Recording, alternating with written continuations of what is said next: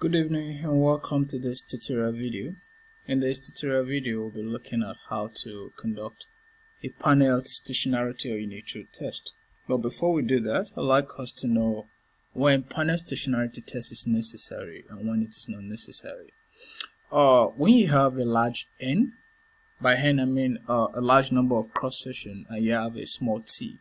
By small t, I mean a time frame or year that is less than 25 years. Then stationarity test might not be necessary, because then it is assumed that there is stationarity and homogeneity in the model. And that is why when you are estimating using system GMM or difference GMM, you are not really concerned about conducting the stationarity test.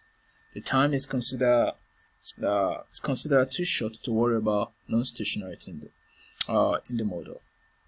But then when your n is large and your time is your time frame or year is large, okay, let's say 25 years and above, then there might be concern for homogeneity and non-stationarity, possibility of non-stationarity in the model. Okay, these concerns were raised by Passerelle and Shin, Batagi, and Philip and more. You can check that up in that. So that is when it's necessary for you to conduct unit truth test. That is when your data has a relatively large t, when your time frame or year is greater than 25 years. So let's go to conducting the test proper.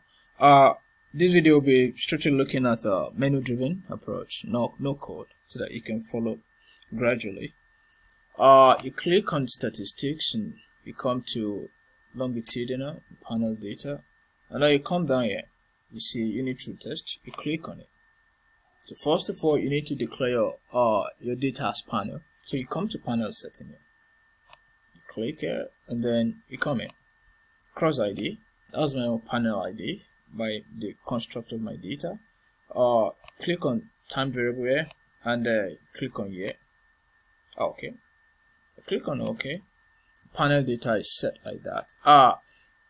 At your left here, left corner here, contain various test unit truth test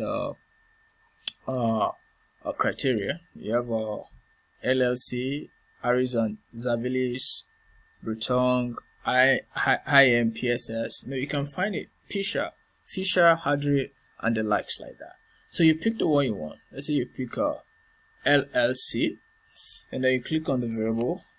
Let's say we are picking on GDP per capita, GDP PC, and except you have any reason to include trend or suppress panel specific mean, okay, you could click on that, and then let's consider 1 lakh, okay, and then we click on OK, and then we have our result. So here, the null hypothesis panel contain unit truth test, and the alternative is panel as stationary.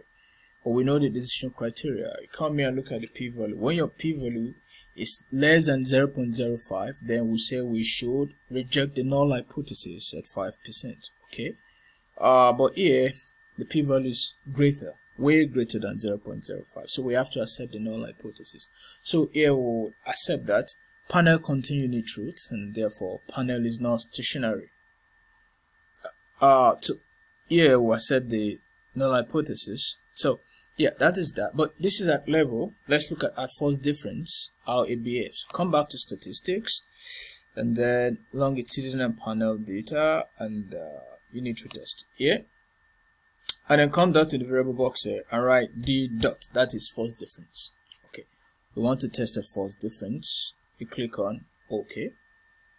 Okay, we have our result. You come here, you see the null hypothesis. The p-value is 0, way less than 0.05. So here we can we can reject the null hypothesis and accept the alternative hypothesis that panel are stationary.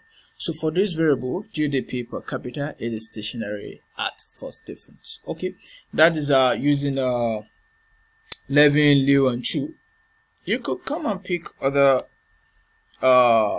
test statistics, longitudinal panel. Let's say this time we are looking at Fisher. Let's look at Fisher type, and then Let's look at GDP. What do we have? Okay. Look at feature. All panel contain unit root. At least one panel is stationary. That's the alternative hypothesis. Look at the p-value here. Feature apparently does for all the panels together. Yeah, the p-value are way more than 0.05. So yeah, we can accept null hypothesis. All panels are not stationary. Then we can come and look at it as first difference. Come back to statistics.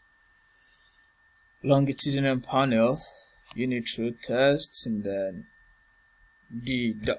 That's at first difference. Then okay, yeah. So at first difference, we find out that we should reject null hypothesis and accept the alternative hypothesis. That is for feature. Okay. So that's about conducting panel stationarity test and when it is necessary to conduct panel stationarity test.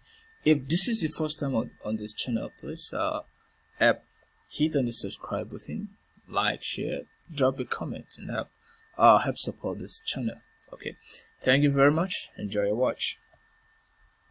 Before I go, I need to tell you that this feature, these characteristics, it's only available on STATA 15 and 16. I mean the menu-driven approach to conducting stationarity test. So if you are using the version below 15, you might not be able to access the menu-driven way to conducting panel stationarity test. Thank you.